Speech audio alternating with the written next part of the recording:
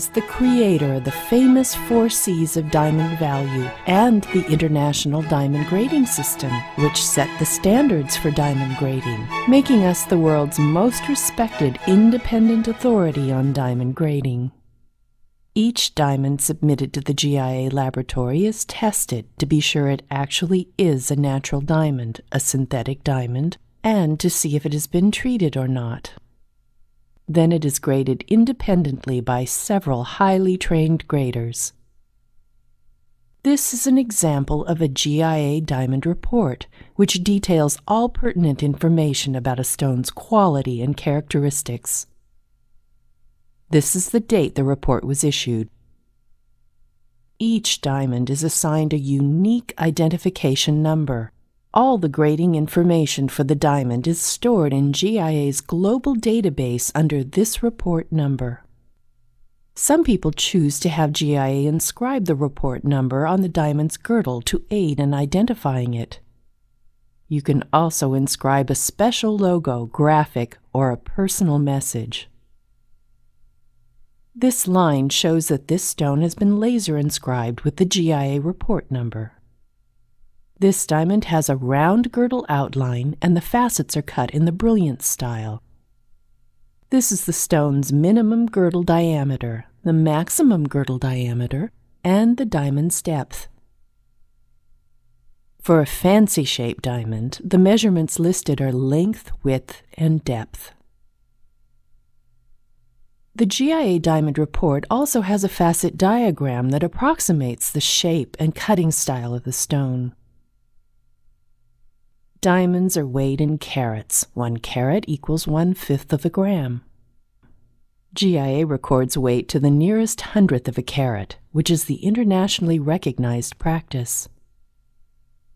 GIA grades colorless and near-colorless diamonds for the absence of color when viewed through the pavilion from colorless to light yellow or brown by comparing them to GIA Master Color Comparison diamonds. This scale shows the relative position of the color grades in the GIA color scale. This stone, a G, falls in here in the near colorless range. GIA graders examine diamonds for the presence of any internal and external characteristics. Based on the size, nature, position, and number of any clarity characteristics found using a 10-power loop, they assign a clarity grade of flawless to included. Here is the GIA clarity scale. You can see that VS2 falls in the very slightly included range. Significant or identifying characteristics are marked on the facet diagram. The symbols indicate the type, position, and approximate size of a clarity characteristic, and a key to the symbols used is below the diagram.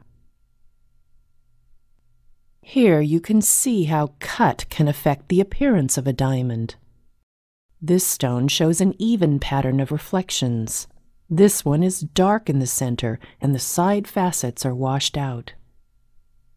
The GIA cut grade is used for round brilliance only and is based on the stone's face-up appearance, design, and craftsmanship, and it is listed here. And this is the scale for the GIA cut grade, ranging from excellent to poor. The angles and proportions of the diamond, measured with an optical measuring device, are presented on the report on this diagram. Finish grades include polish, which is the overall condition or smoothness of the diamond surface, and symmetry, which is the exactness of the diamond's outline and the shape, placement, and alignment of its facets. If a diamond shows fluorescence to long-wave ultraviolet, the fluorescent color and strength can help identify it. Blue is the normal color of fluorescence in diamonds, but it may be other colors. If there is no discernible fluorescence or it is very faint, GIA lists none on the report.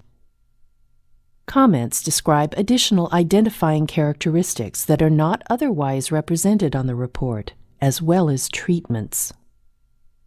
And if the diamond is inscribed with a special logo, graphic, or personal message, it is listed here. GIA Diamond reports are highly valued. To ensure that you are in possession of a real report and not a fake or copy, they include a suite of security components, including a hologram, security screen, and microprint lines, in addition to several other proprietary security features. The GIA Diamond dossier is similar to a GIA Diamond report, but less expensive. It provides the same information as the GIA Diamond report, except it does not include a facet diagram and plot of clarity characteristics. Instead, clarity characteristics are listed here.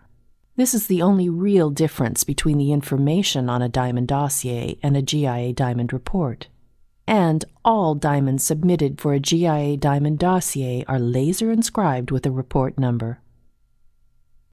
GIA is not affiliated with any retailer, wholesaler, or manufacturer, giving you peace of mind knowing that your GIA Diamond report or Diamond dossier represents the impartial opinion of unbiased professionals. It's the difference between wondering and knowing.